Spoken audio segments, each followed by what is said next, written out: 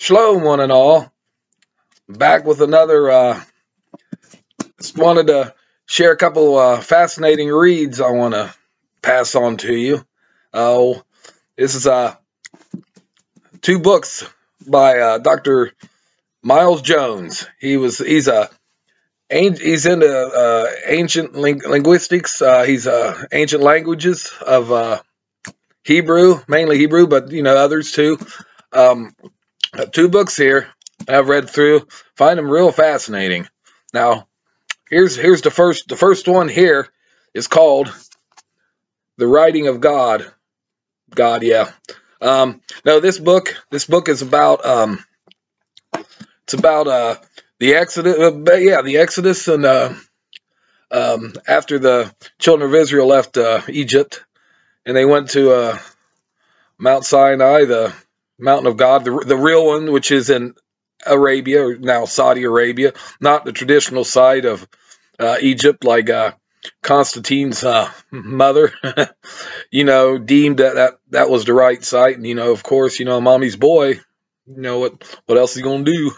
But anyways, the children of Israel left the land, the black land, the land of Egypt, and they went up to the mountain of God. Now, thing is, Dr. Jones and the people discovered the real Mount Sinai decades back, when some of the professionals were able to at least sneak in there, from the prying eyes of the Saudi government, who didn't want nobody messing around it. They found ancient writings, petroglyphs, geoglyphs, whatever. They were embedded in the rocks, whatever,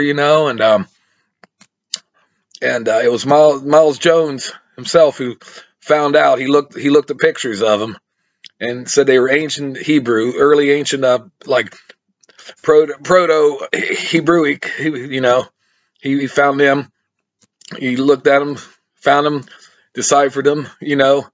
And it's in this book right here. The Writing of God. It's a real good book. I mean, it touches deep on stuff like that, and the people that actually took the pictures of them were the Caldwell family back in the 1990s.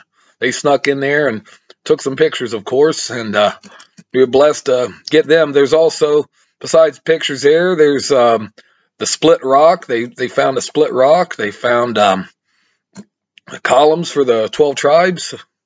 They found altars, and then little like bins, like little aisles for the cattle to go through if this will get sacrificed, an offering to Yahweh. But anyways, I just wanted to let you know this book could be found on. You just type up The Writing of God, and it'll pop onto the site, and you could get this book. And he's got other books, a couple other books, and this is a good read. He's a fascinating read. Now, second book he wrote. It's called The Sons of Zion versus the Sons of Greece. Now, this book, that's volume 2. This volume 1. Volume 2 is coming out anytime within weeks, month. It's supposed to be the fall of 2021. It's supposed to come out.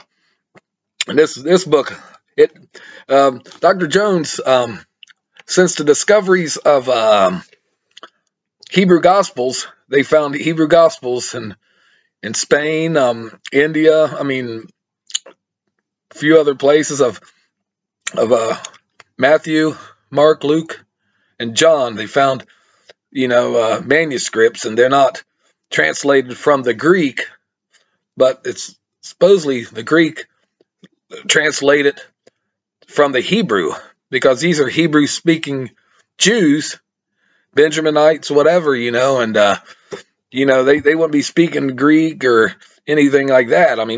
They try to say they would be speaking Greek, but most likely it's Hebrew, because you can see in the Bible different spots where there's Hebrew puns. That's what they call it, wordplay. And to us and the Greeks and whoever else, we wouldn't catch up on it, but the Hebrews would, reading the Hebrew. Like how it says, you will name his son Yeshua, because he will Yeshua his people. Yah saves, He's going to save his people. Salvation, you know, that's a wordplay. But there's many more in there in the Old Testament and the New Testament.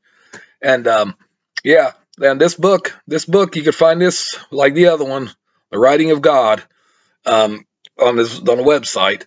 And you could also find it on Amazon and other bookstores. But these are fascinating reads. They really are. You know, I mean, they give a little in depth of the topic, and a lot of mainstream Christians and everything don't want to hear it. Don't want to hear about the Hebrew side of, you know, Christianity, the way, whatever. You know, they just, you know, want to just go to church and socialize instead of fellowship. You know, and they just want to look good, and you know, they expect you know, somebody else to work out their own salvation. You know, the pastor or the reverend or whoever leader. You know, they's like, hey, we're just sitting in the back seat and you guys are driving the car. You know, and that just doesn't work.